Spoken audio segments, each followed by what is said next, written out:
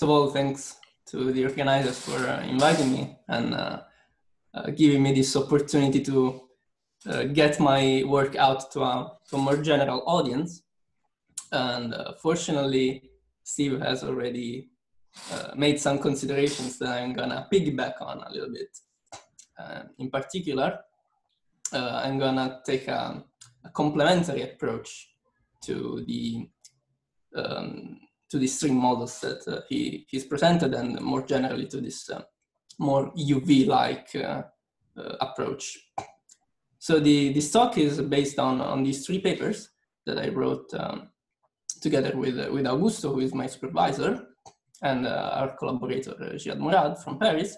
And these two other papers are written with my two colleagues, Riccardo Antonelli, who's a PhD student in Scuola Normale, and Alessandro Bombini, who was formerly in Padua. So as I anticipated, my approach here is a bit complementary to Steve's, since we are going to use mostly low energy effective field theories of non-supersymmetric string models. But nonetheless, even though there are these arguments that no matter how long you stare at a low energy theory, you're never gonna get to the UV, we did manage to get some hints of what the UV behavior of these models is. And of course, we're not really cheating, because we do have some information from the UV, because we are starting from top-down swing models, even though we're working within the effective framework. And also I'm gonna touch on on issues related to the question about landscapes that was asked. Since I am gonna talk about landscapes, but they are toy landscapes, if you will. It's essentially a family of ADS compactifications with a single flux. So even though it is it's a toy landscape, there is still some interesting lessons to be learned from that, I believe. And in this whole analysis, which rests essentially on the instabilities of these landscapes that are not protected by supersymmetry anymore, in passing, we also managed to connect our results to this swampland program, since we managed to derive some of the constraints that have been proposed in the past within this context. And yeah, so let me first start with a few motivations, even though Steve was pretty clear about that. So what's this whole ordeal about non-supersymmetric strings? I mean, why are we doing this? Well, the key points from a theoretical perspective are that the issue of low-scale supersymmetry breaking is that there is no real deep principle as of yet. So essentially, there are many mechanisms that have been proposed, many types of landscapes that result from that, but there is no real guiding principle. And moreover, even if we were to take seriously one of these possibilities, the resulting physics is really hard to control when SUSY is broken. Even when it seems like it is under control, there are some controversies about back reactions and instabilities and the like. So if I were to attempt to translate this into a more phenomenological language, what I would say is that we do have this wide range of possibilities that we do not know how to select. And the problem is that even if we were to select one of these possibilities, making predictions is hard. Making controlled predictions is hard. And this is where the landscape idea comes from, essentially. The idea that instead of predicting hard numbers, one can instead make predictions excluding what cannot be observed, essentially. So instead, our approach to start with non-supersymmetric string models, or if you will, from high-scale supersymmetry breaking, from string scale supersymmetry breaking, is to essentially metaphorically use the enemy's strength against them.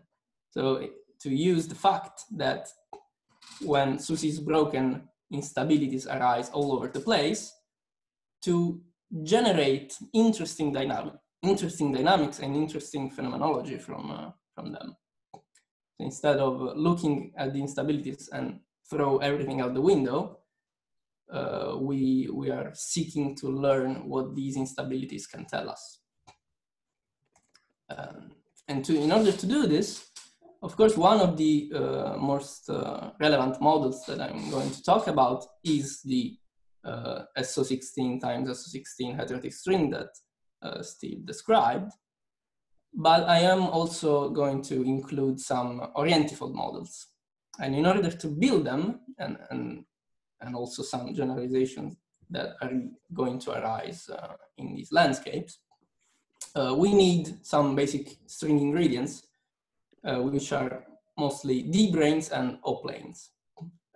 So D-branes are, I mean, the key difference between these objects is that even though they are both extended objects, higher dimensional extended objects that can also get to fill the whole space-time, of course, the key differences are that while D-branes are dynamical and can move and wiggle around and carry degrees of freedom on their world volume, and generally speaking, the low energy effective theories on their world volume looks like a gauge theory, essentially, coupled to the bulk gravitational sector.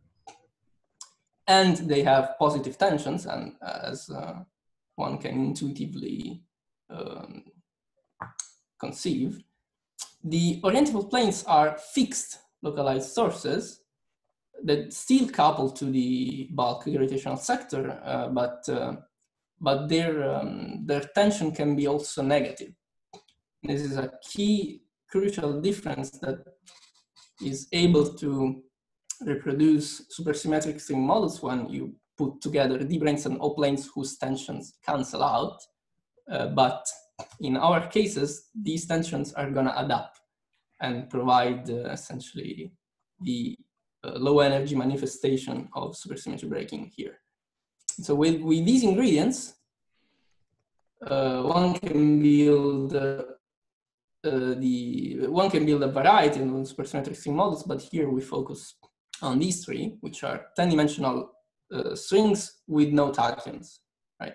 So the first one, again, is the non-supersymmetric heterotic string, but the two orientifold models that I anticipated are orientifolds of the type 2B string, which is supersymmetric, and so the orientifold projection breaks SUSY, while the other orientifold model is a non-tachyonic orientifold of the non-supersymmetric tachyonic 0B model.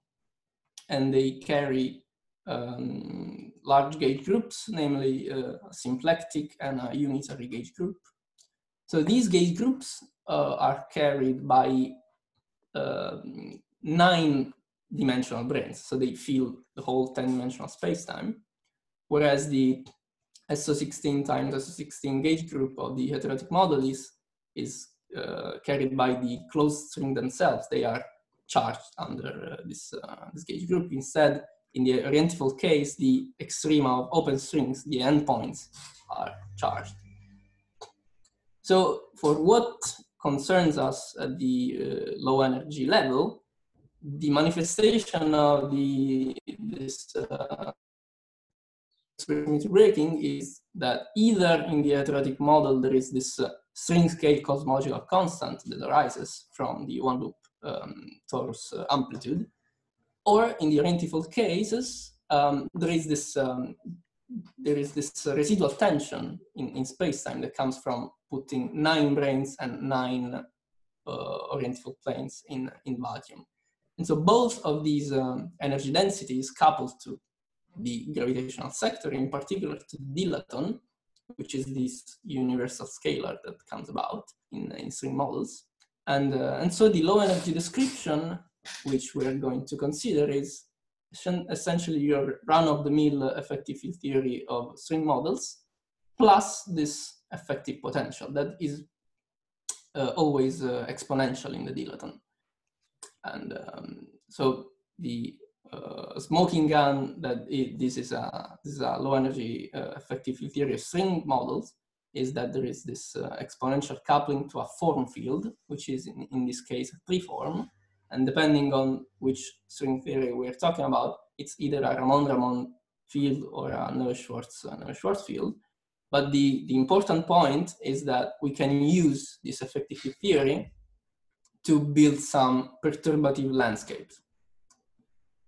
And so there are a number of solutions that can be found, but the simplest ones are these Freund-Rubin compactifications that look like ADS times an internal space, which we take as the sphere in this example.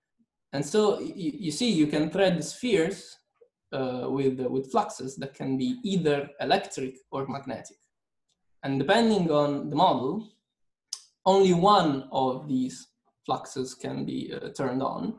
And so at the end of the day, there is an ADS3 times S7 with electric flux in the orientable case, and that's it. Or an ADS7 times S3 with magnetic flux in the heterotic case, and that's it. And the key feature of both types of landscapes is that for large fluxes, both types of string corrections are parametrically suppressed. So barring some subtle considerations about the validity of this effective action, we can expect that these solutions are under control, even though they are unstable in various ways, as we shall see. But first, let me present concretely the solutions to see that, I mean, there are some weird numbers going around, but the important point is the sign of these numbers. So, what matters in these solutions is the value of the string coupling, which is e to the phi, which is constant, and the curvature radii of the ADS and sphere factors. And they all scale like powers of the flux, not particularly nice powers as in these supersymmetric cases, but powers nonetheless, and positive powers in the case of curvature radii and negative powers in the case of the string coupling, which means that for large fluxes, corrections are indeed expected to be suppressed. And moreover, one more reason why these landscapes are kind of toy landscapes is that there is no scale separation. The two factors are of comparable curvature. In the heterotic case, it's basically more of the same. There is, I mean, there are some differences in the actual values of the numbers, but the key features are the same, apart from the difference that this potential here comes from the one-loop torus amplitude, which is essentially the modular integral that was presented in the preceding talk, but instead we are computing it into the full SO16 times SO16 regime, where it's a number of order 1 over alpha prime. So one way may wonder at the outset how it is possible that we can manage to suppress corrections, since this effective potential is 1 over alpha prime with respect to the other factors. But that's why the fluxes save the day, because they introduce a new scale which is parametrically separated from alpha prime. So now that we have presented the actual landscapes at hand, let me talk about instabilities. So there are two types of instabilities in this context, and they are perturbative or classical, which deal with, which come from field fluctuations, or non-perturbative or quantum, if you will, because they come from tunneling effects from instantons. So in the case of perturbative instabilities, the criterion is a little bit different from the usual flat space case. Instead of requiring that squared masses be non-negative, the correct requirement is a little bit relaxed, because there is a contribution to the effective mass that comes from the ADS curvature. And so at the end of the day, so this is the celebrated Breitelon-Friedman bound in the case of a free scalar, one sees that the squared masses have to be greater than or equal to a negative number, which is relaxed with respect to the flat space case. And this is the criterion that we have used. Of course, it's generalizations since we are dealing with tensor and vector and scalar field modes, which have also some mixings.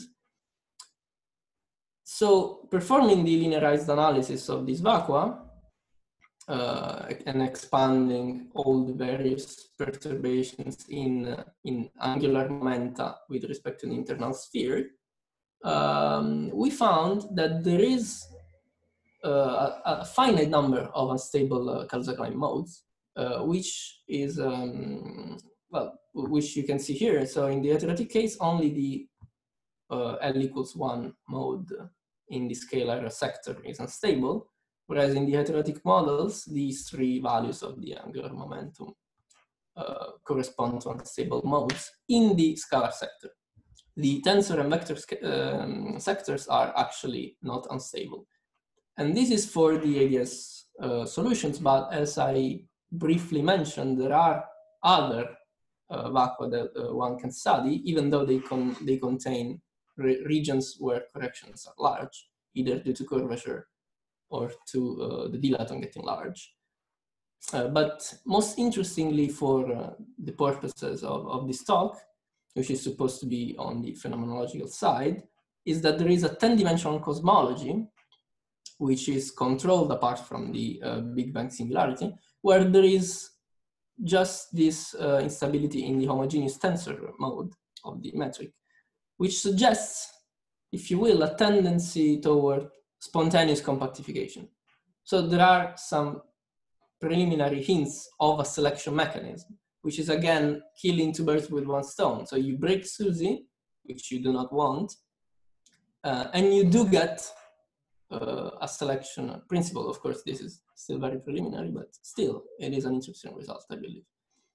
So now let me get to the story of non-perturbative instabilities. Of course, if anybody has any questions up to now, feel free to interrupt me at any moment. So as far as non-perturbative instabilities go, we are still in the control regime. If we manage to get rid of the perturbative instabilities, which in principle can be done with the suitable orbifolds of the sphere or choosing a different internal space. And then one is left with non-perturbative instabilities, which are definitely there and can be analyzed with instanton calculus, right? And so what happens is that we have a single flux landscape, right? So it is a trajectory in this schematic picture here. And what happens is that these tunneling processes lower the flux. And so it drags us along one of these trajectories toward a strong coupling region in this landscape. And so without supersymmetry and without global knowledge of what the landscape looks like, how do we deal with this? I mean, how do we understand what's at the end?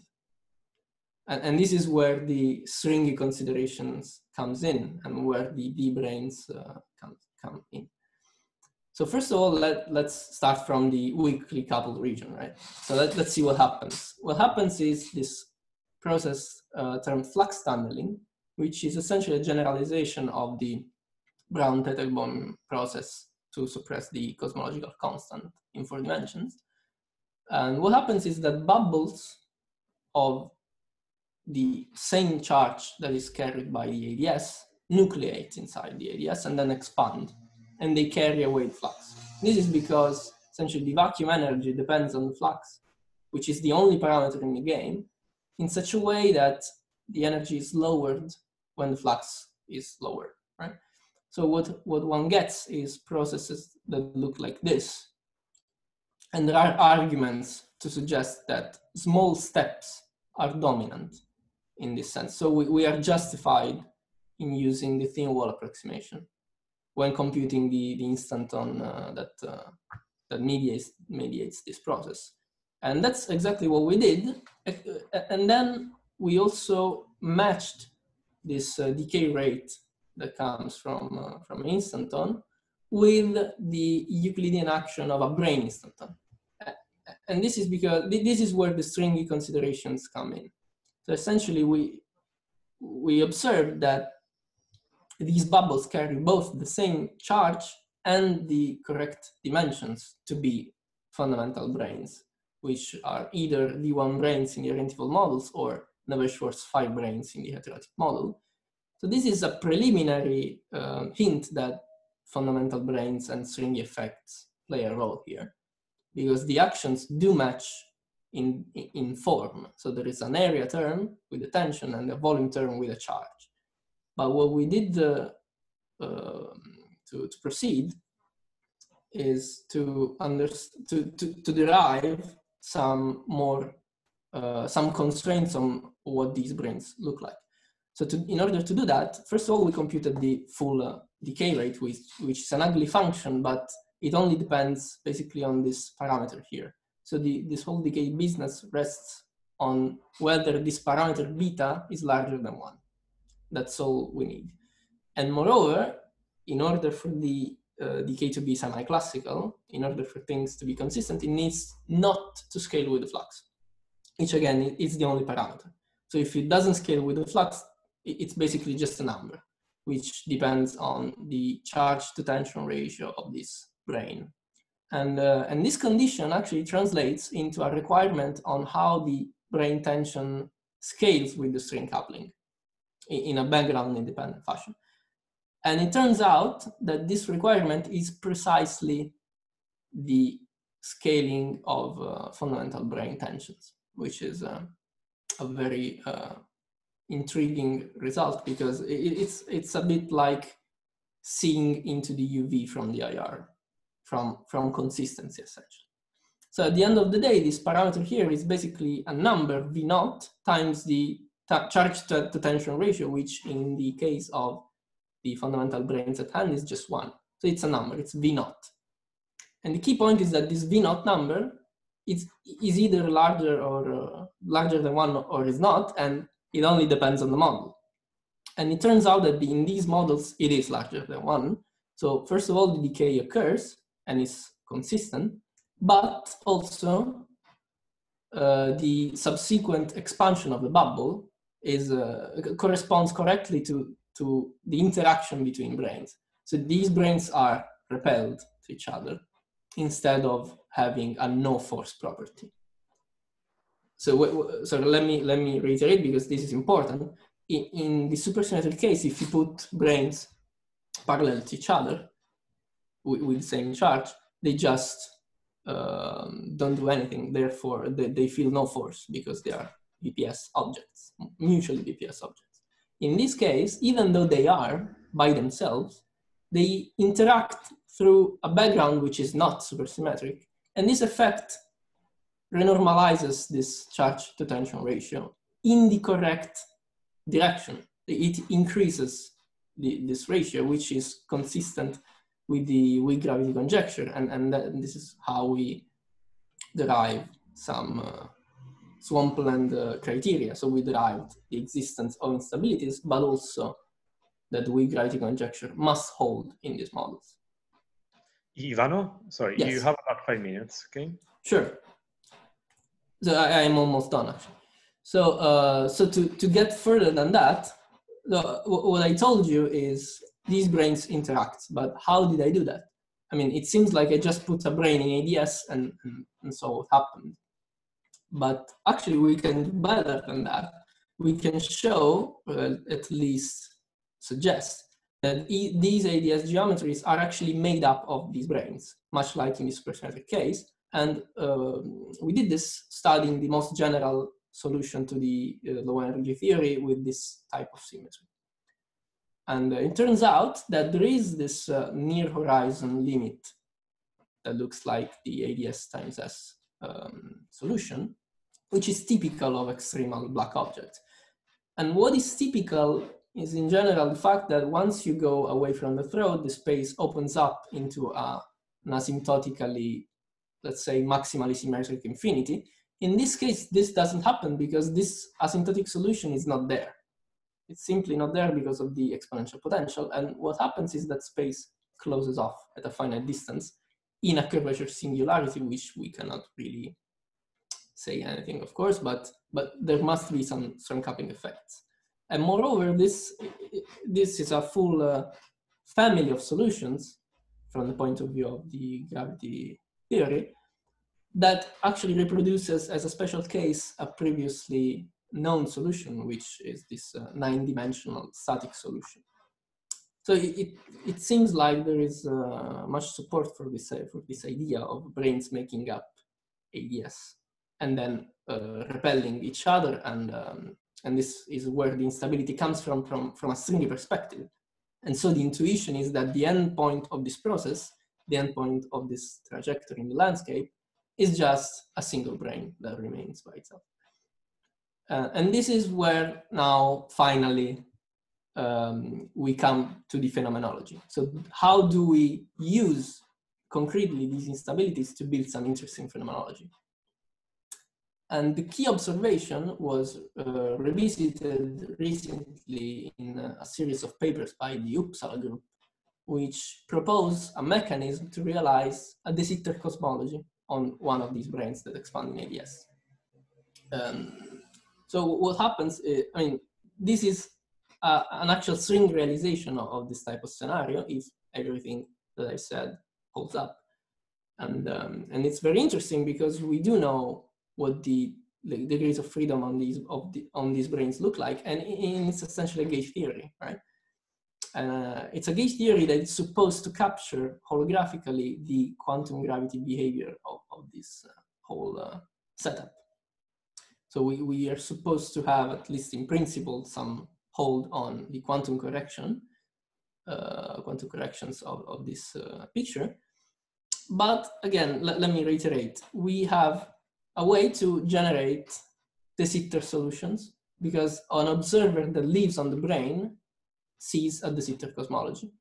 And the interesting numerical part of it is that, say, in the example of the SO16 heterotic model, we put NS5 brains, they repel, they expand, they produce de Sitter vacua on the world volume. And if you put a large number of them, the resulting cosmological constant in this de Sitter 6 is parametrically small.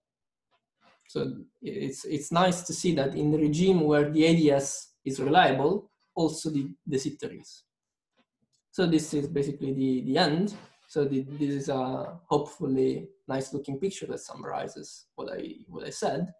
But the key take home message here is that these non-supersymmetric ADS vacua in this case are unstable, of course, but we used these instabilities to get some possibly interesting phenomenology, or at least toy models of phenomenology. So if you are to take just a single sentence from this talk, this is what I want you to take home. So the idea that breaking supersymmetry, instead of looking at it like it leads to bad instabilities, you can look at it as it leads to interesting dynamics in a spontaneous way. There is no freedom, essentially. At least that's what it looks like. So at the end of the day, if all of this holds up, and of course we're investigating various leads from here, it may be true that we are actually killing two birds with one stone. And I'm done. Thank you very much for listening. Okay. Thank you, Ivano. So questions? Yes. You have time for some questions? I can maybe start again with a naive question. So essentially, you're describing your one flux landscape of anti-de Sitter solutions on which brains can be de Sitter. And I guess that across the landscape, the effective cosmological constant on the brain will be different. So it will actually be a landscape, right? Yes. Now, these anti-de Sitter solutions, they have a discharge phenomenon, right? You can nucleate and basically change the flux and change it. So this looks very similar to Abbott's solutions to the cosmological constant, right? Because effectively it's the same thing. Now, there was the problem of the empty universe, that you were actually, tunneling from one vacuum to the other one, and you were lowering the cosmological constant. You were slowing down when you were going to a small cosmological constant, but you end up with an empty universe, basically, because you had a long inflation before, long de Sitter expansion before. Does the same happen here, or no? Well, in this case, during this process, the cosmological constant actually goes up, right? Because it's 1 over n squared for large n, and n goes down. Okay. And so essentially, what matters is the beginning of this whole eternal inflation thing. Because okay, so it's basically, yeah, okay, it's essentially the opposite of Abbott's solution. Okay, thanks. Pretty much. So, more questions?